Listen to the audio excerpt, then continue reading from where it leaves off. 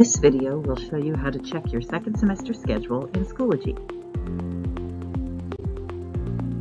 Log into Schoology and click the word Courses at the top of your screen. This opens the course dropdown where you see a tile for each of your courses.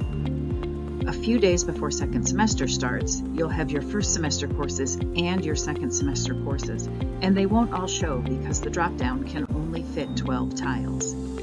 At the top right of the dropdown, you see the word My Courses. Click on My Courses to get a full view of all the courses you are enrolled in.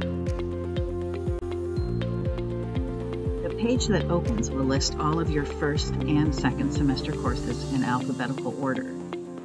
Your second semester courses should have S2 for semester 2 at the front of their name, so you should be able to find all of your second semester courses there.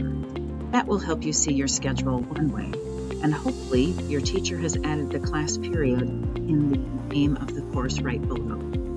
If you'd like to organize your tiles, you can click Reorder Courses, and that will bring up a pop-up where you can choose what order the tiles are. Beginning of the drop-down and all of your second semester courses at the end. Eventually, your first semester courses will be archived. They're not gone, but they won't show up in your drop-down anymore.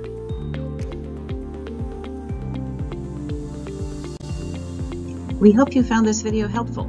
Please ask a counselor or one of your teachers if you still have questions. We look forward to lots of new learning with you second semester.